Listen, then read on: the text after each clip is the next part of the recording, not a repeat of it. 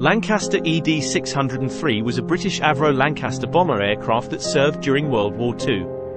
It was part of the Royal Air Force's No. 57 Squadron and participated in numerous bombing missions over Germany. However, on the night of April 17 to 18, 1943, Lancaster ED603 found itself in a dramatic and fateful situation over the IJsselmeer, a large lake in the Netherlands.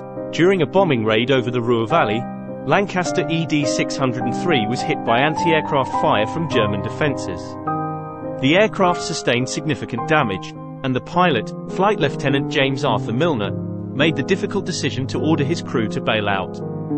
Milner himself chose to remain on board to keep the aircraft steady and ensure that it wouldn't pose a danger to populated areas upon crashing. As the crew parachuted out, Milner continued to fly the Lancaster, hoping to reach the open waters of the North Sea to avoid civilian casualties. Unfortunately, the aircraft's controls were damaged, and it eventually crashed into the IJsselmeer near the village of Urk.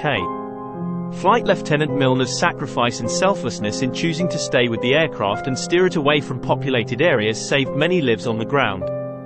In August 2023, the recovery of the bomber Lancaster ED603 from the IJsselmeer started. The complex work will certainly take several months.